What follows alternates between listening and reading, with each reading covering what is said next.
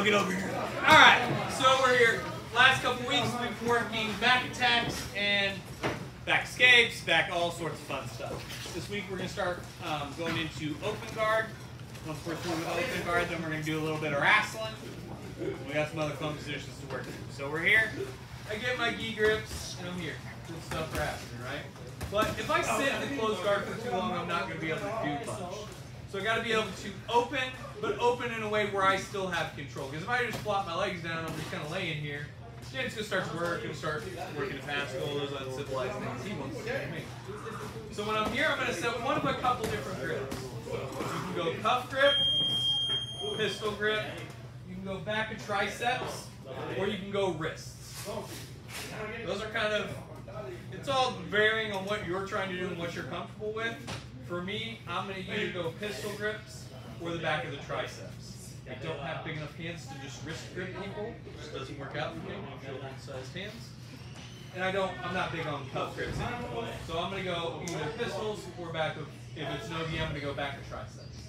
So I'm here, I get my pistol grips, I got my close grip. Boom, mine open, drive both my knees in, both his hands to my hips. I open my legs, pull his arms in, attach the wrist to the hips. This is the open guard. Nice part about this open guard is it's very seamless to transition between different attacks, sweeps, submissions, all sorts of fun stuff. So that's why I like this guard. I go to it a lot, especially in the gi, because it's very easy to attack. So when I'm here, I'm moving and I'm playing. Whenever you're in this guard, if you're flat on your back, square in front of your opponent, just go back to close guard. You're fucking up. You need to be moving. You need to be off balancing at all times. So when I'm here, I don't care what grips you have. I'm extending James. I'm pulling him in. I'm turning, shrimping a little bit. It's almost like, man, if we had a drill to move like this and to get fluid with our motion. It'd be amazing, wouldn't it? It'd be awesome if we had a drill like that. If only. Man, it's almost like the warm-up drills. Have a meeting, James! Almost. So I'm here, right? I'm moving around. I'm getting him off balance. Because if I just sit here, James doesn't suck at jiu-jitsu, he's going to start doing shit. So I got to be moving and off balancing him so that way he can't get comfortable and start attacking on his own. Now, as soon as we see an opening, all we're going to do is I'm going to extend James out just that little bit, but I'm going to bring my top knee all the way up as high as I can. As soon as I do that, I'm going to pull the opposite arm across to my hip. That's going to allow me to shoot my hips up and pull him in. So the motion, I push, push, not ending, push pass, pull, pull. Hands are pulling, my feet are pushing. I drive my hips up, close my triangle in. It's almost like we just warmed up a triangle. Amazing, isn't it, Carson? Amazing concept. Now, one of the big mistakes I see very often with this, and I saw it Tuesday as well, was a lot of people will just shoot this here and pull. When I'm here, I'm bringing my hips off the mat to find his neck. If I'm here and I just pull James in, there's a good bit of space right here. Nice little bit of real estate for him to be able to work with. When I'm here and I pop my hips up and pull him in, makes that a lot tighter, a lot quicker. That's why I want that here. Now, once we get here, order of operations as always. Arm across, I comb James's hair behind his ear and I grab my shin bone. I do not grab my foot. If you grab your foot and I see you doing that, just realize you're getting a good old-fashioned slap from me. Grab the shin right behind his neck. That allows you to lock that elbow in, and now James can't get out of this easily. Eventually, he can wiggle and wobble his way out, but not easily. Where if I grab my foot, you might as well just let him go. Giving it back to him, it's fine. I'm here. I put my foot on the hip. Another thing that'll get you slapped. If I catch you with your foot on the floor, you're going to end up stepped over and nothing good's going to happen. Foot to the hip. Other hand, you can either scoop your arm, scoop the leg, grab some pants, do whatever you need. Help yourself cut that angle off. Once you're here, close the leg over the triangle here. Arch the foot up, hammer the heel down. Alright? So when we're here on this, couple details that a lot of people mess up on the triangle. My shin bone should be in line with the front of his shoulders, to where my calf is on the back of his neck. That way when I flex my foot up, that flexes my calf. I'm going to hammer this foot down and away. With all that, that makes this little triangle very tight. So I'm here, I'm in the open guard, I'm moving. I get to position, hold, shoot my hips up, close my triangle. Arm across, about my angle. This is across his shoulders, not across his back.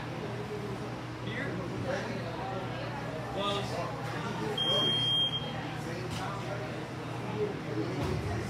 Other questions on this?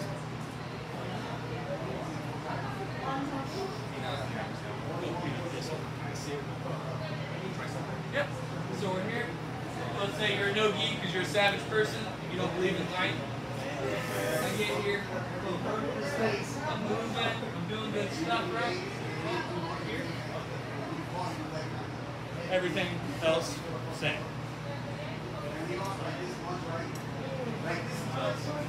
Doesn't matter gi, no gi. The tricep grips are a little bit harder. If you are an MMA savage, realize grabbing right behind the gloves is also a nice option. Alright. Uno, dos, tres! Alright, so I'm here. Boom. I get to my grips. I don't care which ones you have. I open. One of the times to a couple of you that I'll make it to the group. 90% of the setup of this move is off-balancing James and making sure that he's not moving. Because if I just sit here and I'm like, oh yeah, I'm just moving, that's not going to do shit. James is going to be super comfortable here. He's going to start to move, and he's going to start to move here. Alright? So when I get here, I'm off-balancing James. I'm moving, I'm pulling, I'm using my feet, shin bones, my knees, his hands.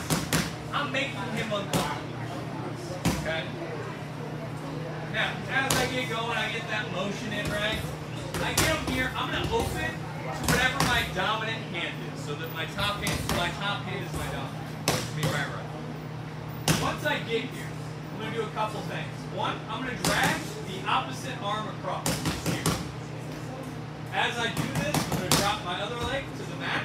I'm going to pull this hand in, and I'm going to look to kick James, not sideways, but at an angle at this 45. What that's going to allow me to do is keep my grips, bring myself on top, and secure the mount. Just a simple scissors. I'm here, I get my grips. Moving around, off balancing James. James has good base here, and I'm just like, hey, scissor sweep.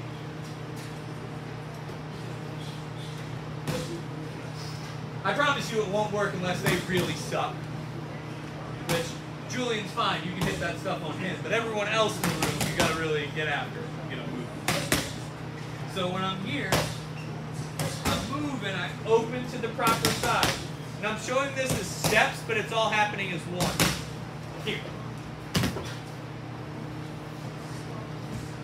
I'm here.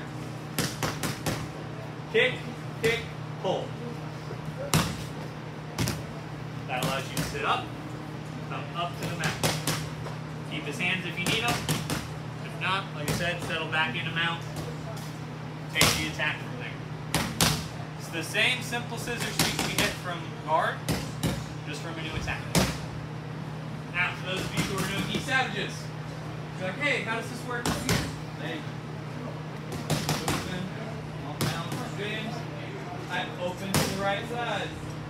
Pull, pull. This one I like to go high mount and double arm bar. For another day. Same concept, works all directions. The biggest part of your open guard is once you've committed to going to open guard, you have to be committed to motion. If you want to be lazy and play slow, stay in close guard. I'm not upset about that. Play close, work from there. You want to be aggressive, you want to attack, you want to be exciting. For matches, I mean, we have opportunities for super matches and all these stuff. If you want to get those opportunities to be exciting, commit to the open guard, commit to opening up and getting some attacks.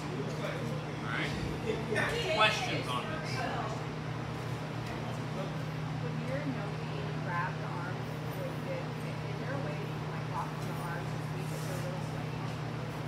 can go over the top. For me, most of the time, if I'm going to do anything as far as coming here, the only time I'm really going to look to go like really locked in, because I'm looking for monkey paws here. I'll go up to the armpit if I'm really having, like if I'm here and I'm really slip and slide. But like if I'm real slip and slide, I'll come monkey palm into the armpit. It's not going to be as secure, or as effective for the arm control, but it'll give me that good lever if I need to use it to sweep, so I can slide my hands up again. Yeah, MMA-wise, I'm gripping just above their glove. Like Jason had gloves on, I'm right here. Because then your hand locks into the top of that glove. Now, you're not grabbing the glove. Your hand slips in, but you're using that top of the glove to lock your hand into place. Even my children's hands can do that. So, other questions? There's the stabilizing leg. Yes. Is that sitting on this side? It's not low, but where is it? So, just make sure I'm hearing you right. When I sit my hips out, this leg scoops right at his knee. Oh, it is. Yeah, it's right here at the knee. So when I'm here, I'm not trying to kick his thigh. I'm trying to scoop his knee out, kind of like you're trying to tip over a table or like a bridge. Because once you're here, I kick this base out, take this base out. All I'm trying to do is put this shoulder right about here. Is the goal. Once that's there, boom, then you're just taking that base out from underneath. Other questions? Good questions, guys. These are the type of things you do. Alright. 1, 2, 3. Alright, so I'm here. Mr. Hackett. I get my grips. I get my open. I get here, right? And I'm moving around. I'm doing a lot of cool shit. Well, let's say for whatever reason I want to do this week known as the omoplata. You'll hear rumors that that's actually submission. I just scream. You can fight about it. But I'm moving around and I'm going to get the same thing, my hip up on the side I want to attack. So I like going right side, so this is here. All I'm going to do is I'm going to kick this leg through, use this hip to push me around, and I'm going to arc my foot right back to where my head is. So the goal here is to 180 spin. So when I'm here, the goal is to end up all the way around here. Now, to do that, you've got to have a little movement. Movement, I'm here, right, I get here, boom. The goal is to tuck your partner's hand into the hip nearest his hip. Now, once we're here, I'm going to hammer my feet down, cross my ankles, and sit up. That's going to allow me to switch hands and cover his hip. I don't make this transition quickly, and Mr. Hackett doesn't suck at jiu-jitsu, a forward roll, which makes you lose your omoplata and makes you sit. Now, once you get here, big thing you have to keep in mind is this elbow is the key. The second his elbow comes out, you've lost all leverage. You may get some bullshit wrist lock, but that's about your best hook. So when you're here, you want to grab that elbow, pull it up, make sure it's above your thigh. Here. Now, once you have this hip grip, you're going to scoop yourself out to flatten him down. Once you're here, this hand scoops to the far side shoulder. I lift his elbow up, and I figure for my leg at this point. If you figure for your leg before he is flat, you're wrong. Argue with me about it all you want. You're wrong, Cat. Don't do it. Before he's flat like this. If he's not flat, like a lot of people when he's sitting up like this, will figure 4, which will allow him to sit up and abuse you because you suck at jiu-jitsu. Hammer your heels down. Here's why. Mr. Hackett, get your head off the mat. Mr. Hackett, get your head off the mat, please. Okay, thank you. Puts all the weight out in front of his shoulder. How many of you can lift, I don't know, 100-ish pounds like this out in front of you while you're outstretched? None of you that I'm aware of. So, now, the second I go to figure 4 my legs here, Mr. Hackett, get your head up.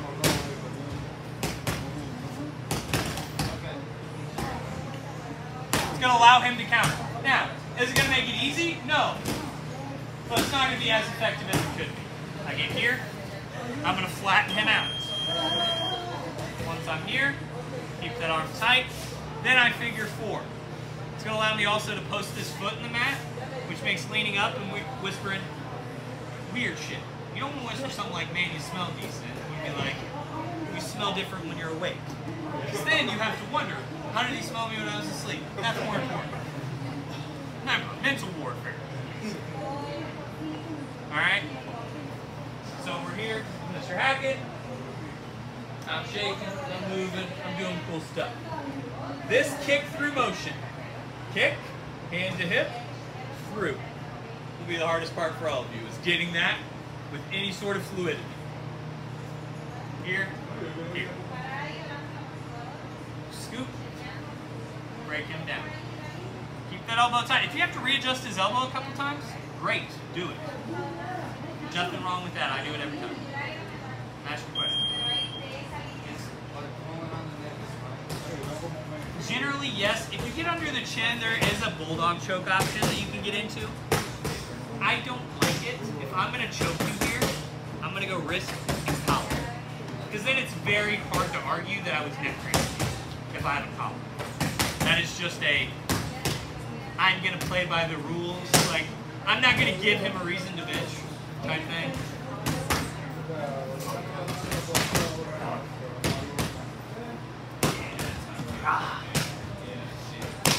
You know, you remember all the chokes we did where we were here? Same concept, just from a different position. Now, if you can't figure for your legs here, pray your knees together, like you're a good girl in Catholic. Wrist here. All sorts of weird shit. Now, if you can't finish him in the shoulder, some people you're going to run into are just gumpy. I've done it. I did it in a match where I literally thought his shoulder should be dislocated, and he was just like smiling at me. The ref was cringing, I was cringing, his coach was cringing. It was weird. Wrist lock him at that point. Realize you can always, hey girl, wrist lock from here. Probably a better way to describe that wrist lock, people. I'll wait. Hey girl. I don't like that. It doesn't stick in your brain as well. And I don't get to yell, hey girl, and then you wrist lock something. People are confused. Questions on this one? Like I said, that opening motion is going to be the hardest part for you guys, is getting that spin in.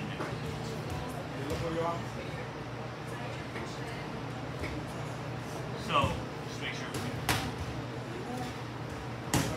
When I come through here, the second this foot comes up, I'm pinching and keeping it. The main focus here is keeping the weight in your heels. I'm pinching here, I can always adjust. Like if he starts slipping this arm out a little bit, that's fine. Because once I get here, you know, I can fix that pretty quickly. It's more keeping him in position. And if he won't tap, you just wrist lock right here. We're gonna make James scream a little bit. Be like, hey, we're doing something like this. I can say whatever I want. Oh, that's bullshit. But the goal there is to get that swivel down. That's going to be the hard. Once you figure the swivel out, the rest of them will fly to figure itself. It's that swivel we got to work on. All right. 1, 2, 3.